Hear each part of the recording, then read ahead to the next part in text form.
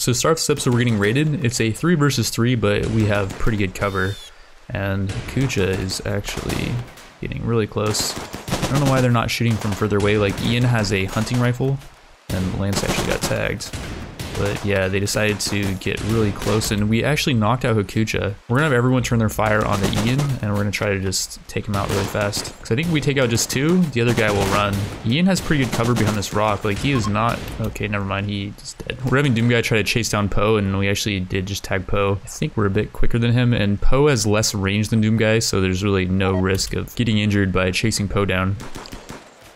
And there we go, we tagged Poe again, that's gonna slow him down. He made it to the edge, but he just didn't decide to go to the edge for some reason. Like, he could just escape right now. Well, I guess when you raid, you usually can leave by any part of the map. I'm not sure why he just didn't take the easiest exit, but yeah, we hit some nice shots at the end and ended up killing him. We stripped him for all of his gear, and he actually had this sheep wool military uniform, which is tainted, but Doomguy doesn't mind wearing tainted gear. He's got the bloodlust trait. And the military uniform does increase his paint shock threshold by 10%, so he's less likely to go down. Can Doomguy wear shoes? Oh, he can, with the recon armor. Cool. So we got some shoes, gloves, and what about this vest? I don't think you can wear the vest. Yeah, you can't. What about this coat? Nope, you can't wear the coat. This dude also had a good revolver, so we'll take that. And we'll just leave the rest of this stuff to deteriorate. It's all tainted, so no one else is going to want to wear it. Or is that actually the case? Hakuja, who we knocked out and we took her prisoner, Lily's now bandaging her up and we don't want to use the good medicine on her. I tried to just have Lily use the good medicine for 110, as Hakuja was bleeding out really bad. She had 4 hours left, but I think Lily ended up using more than one. But yeah, Hakuja's not great in combat. Like, she has 1 shooting and she has poor aim, which lowers her accuracies, although she does have bloodlust, so she would actually wear those clothes. Just like Doomguy, she'll wear any tainted clothing. Hakuja though is really good at planting and she's got a burning passion for it, and we have no one yet that's good at planting. She also is good at medical as well. We have no one that's good at medical. She does have 19 resist, which is quite a lot, but she's got a few major stats that we need, so we're definitely gonna hold on to her. It's also to remove these sleeping spots so she's not sleeping in a barracks, and we'll clean up this room. It's really bloody, and that increases the chance that she gets infected. We don't want her to get an infection. Doomguy, why are you sleeping in our room, dude? That's just a little bit creepy. Oh, and also one funny thing I noticed about Hakuja was in her childhood she was a killer, in her adulthood she's a healer, so she definitely did reform her ways. I saw this on Reddit actually. Somebody made a post on this exact childhood and adulthood and just how kind of ironic it was. It's funny that I ended up getting a colonist with the same exact background story. Towards the end of last episode we had, I think it was a Lily and Khan, mine out 2 of these compacted machinery, and we're having Lily mine out the last. And oh, she got 2 components. Very nice. That's pretty lucky, I think. But yeah, we're gonna have Lily put those components into this nutrient paste dispenser, and we really don't want to botch this, by the way. Lily currently has an 8% chance to botch this. It would be very, very unlucky if she did. And yes, we finally got it up and running. The glorious nutrient paste dispenser. To fill her up, we got quite a few boars out here, and we're gonna have Doomguy hunt all these. But yeah, we killed 3 of the boar, and who do we have here? Is this a Timberwolf trying to impede on our kill? I think it is. Pretty sure the Timberwolf's coming over here to consume one of these boar corpses because it's moving so fast. We just need to tag it and not let it eat any of these corpses. Where is it going?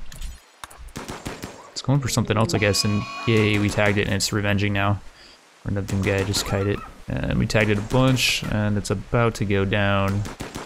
And there we go. Well, the Timberwolf is another thing we can butcher. So we got kind of a problem on our hands. I just noticed that it's 127 degrees inside, as we do have a heat wave currently going on right now. Outside it's 129, so yeah, we're not really doing a good job of cooling this base. People are going to start getting really bad heat stroke if we don't build more coolers. I think 1 cooler is not going to be enough. It might be, like Lily's room was 70 before we opened the door. But yeah, even if we move everyone into like this square, I don't think it's going to be enough. Actually, I just realized there's not a door here, so we're going to move this door and wall this square room off. I thought we might need these batteries, so I was kind of saving them, but we're gonna deconstruct them and they should give us 1 component each. Yeah, okay, they give us 52 steel and 1 component for deconstructing them. We're having Doomguy mine out this compacted machinery over here, and yeah, Doomguy is actually in heat stroke. What do we have him put on this Devil Strand bowler hat, by the way? That offers really good heat protection. Looks like his heat stroke's actually not going up anymore. You also can't see the hat, by the way. People in the comments were saying to install a mod that hides hats because Lily was wearing this balaclava and it's super ugly. So until we get Lily a nicer hat, we're gonna hide hats. And yeah, Lance, our nudist, is actually getting really bad heat stroke. He has 26% heat stroke right now because he has no clothing on. Like, Lily is tolerating it okay. She's only at 5% because she's got a bunch of clothing on, which actually it wouldn't really make a whole lot of sense that someone's wearing riot armor and that's cooling them off somehow, but I guess that's how it works. And crap, Lily and Lance are actually socializing. I don't like this. I'm trying to hook Doomguy up with Lily and it seems like Lily and Lance are always just having a great time together. While Doomguy is mining out that compactor machinery so we can build another cooler, we're gonna have Lily make some vents in here. So our prisoner Hakuja Hakuja doesn't end up dying of heat stroke. She's actually at 30% almost. Her prison cell was pretty hot. It's cooling down a bit though. It's also nighttime, so the overall temperature is kind of cooling down a bit, and it's now only 99 inside, which is still really hot, but it's not 129. And Lance actually still getting heat stroke even with it being 97 in here. We're gonna have him put on this blouse. Desperate times call for desperate measures, and that's gonna help him tolerate the heat. His heat stroke should start going down now. It's the next day, and we kind of messed up with building the vents as we ran out of steel to be able to build the cooler, so we had to have Doomguy mine at night, and he was really tired doing so. But he eventually got some steel, and Lily helped him out, and now she's making the second cooler, which hopefully she doesn't botch it. Very low chance to botch, and perfect. 2 coolers should be enough to cool up this square area, I think. We also have this door open, so Khan's getting some cool air too. We finally got our first quest, the Fleeing Praetor, and it's a tough one. This girl's being chased by a manhunting guinea pig. Here comes a guinea pig. We're gonna use all we can on it. So we stunned it, which is Hink's ability.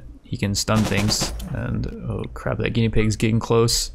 We're gonna have Hink try to stun it again. Yep, we stunned it, thankfully. And Hink actually can stun again. This thing seems like it is costing a bit of heat though.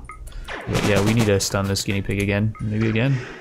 Khan just is not hitting it. There we go, we finally killed it. Ooh, that was a close one. But yeah, Hink's shuttle is here, and we're gonna send him away. And that's gonna give Lance a bunch of titles, as well as this Psylink Neuroformer, and that gave him a Psylink. He has Pain Block. Do you always start with Pain Block, or am I just really unlucky? Because I've gotten that ability, I feel like, pretty much every time. It's not a terrible ability, I guess. We can use it on people when we're getting raided, and they won't get knocked down as easy. The reason why we made Lance our Psycaster is because he's psychically hypersensitive, and more psychic sensitivity increases his Psycasting ability, and almost doubles the amount of heat he can handle. Heat is generated when he performs Psycasts like Pain Block. Hopefully we get some better ones on this playthrough though. I'm not using the magic mod on this run either, so Psycaster should be a lot more effective. But yeah, even though it's still a heat wave, we have gotten the indoor temperature down to 76 degrees, which is not terrible. People might not even be sleeping in the heat. Yeah, Lance actually just woke up, and he doesn't have the slept in the heat mood debuff, although Hakuja does, and she slept in around 78 degrees, which is unfortunate. We want to keep our prisoner Hakuja's mood up. And I don't know why, by the way, her room is hotter than the main room, because there's a venting system. And like in this room over here, actually it's 85. So yeah, the air has kind of like a travel mechanic, I guess you could say. You would think since this door is open, it would just vent it all into this room too, but no, it's not the case, I guess. But yeah, since we got the heat wave under control, and like we're doing okay on food, we got this nutrient paste dispenser. Since our colony is okay, we're gonna have Doomguy go out and do some more exploring. He actually got a random inspiration go frenzy, so he's moving really fast. On this nearby tile, there's another ancient tomb. We're gonna open this thing up, and holy cow, that's a lot of mechs. And that's a lot of caskets as well. And ooh, I'm seeing some Luciferium, 11 of it. Very nice. Doomguy can use that to replenish his stock. But yeah, let's have Doomguy just kite these things. And he's really quick, so there's no way they can catch up to him. We actually ended up tagging that Scyther already. And he's using a hunting rifle, by the way. One of the raiders did drop this thing, and it's got a huge amount of range. 42 range, I think it is on this thing. And yeah, we're tagging this Scyther pretty good. It is unfortunately a rainy thunderstorm, so our accuracy is lowered by, I guess, around 20%. 6 hours later. We should have brought another sidearm. Okay, finally we knocked it out. But yeah, if we had like a machine pistol there or something, we would have been able to just destroy that thing. And oh crap, we're in range of that Lancer. That was close. We got another Lancer coming out here. There's 3 Lancers we gotta take out. Oh, we actually killed one. I guess Lancers are much squishier than Scythers, which would make sense because they're ranged. Oh yeah, we double tagged that one and killed it. Lancers are really squishy. I didn't realize how squishy they were. And we knocked its weapon off, actually.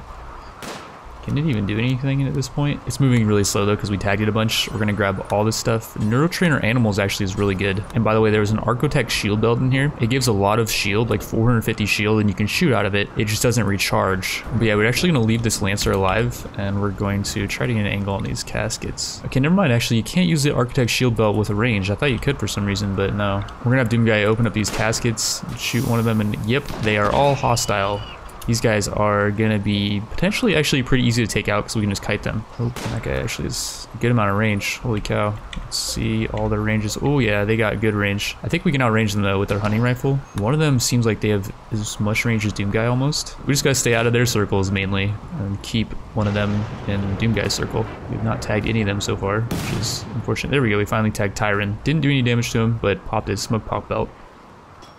And we tagged him again, did no damage to him because his armor is really good. So this whole thing took quite a while. With our hunting rifle, we did outrange them and we just kited them in circles. We killed or injured most of them until 2 were remaining, and this guy Wang was among the ones we injured. And this guy's got a bad back, which does kind of suck because his traits are okay. Like, he doesn't really have anything we need too much, and also he's volatile, by the way, so it's way easier for him to have a mental breakdown. We're not even gonna try to save him though, we're just gonna strip his gear. And this guy actually had some ballistic goggles, we'll put those on. And those lower aiming time by 10%, which is gonna be great for Doomguy. And okay, this is actually not good. The Ancients are giving up and they're leaving. Blue still got 12 hours to bleed out, so we're gonna have to charge Blue. Oh no, not get tagged though. Blue's also got severe blood loss, so I feel like if we just tag him one more time, he could go down. Maybe we get out the carbine here and we just charge. Oh crap, Doomguy got tagged. But yeah, we weren't tagging Blue at all. And okay, we tagged Blue, but just hit his armor. Tag Blue again. Blue's now got 7 hours and he's moving only at 24% speed. Oof. Crap, this is close. Like, Blue's getting close to the edge. We're gonna have to just rush him, I guess, which sucks. Headshot on Blue. He's got 4 hours left. Don't think. Okay, yes, we knocked him. That's awesome. We don't really care too much about Richards. We could try to knock him out.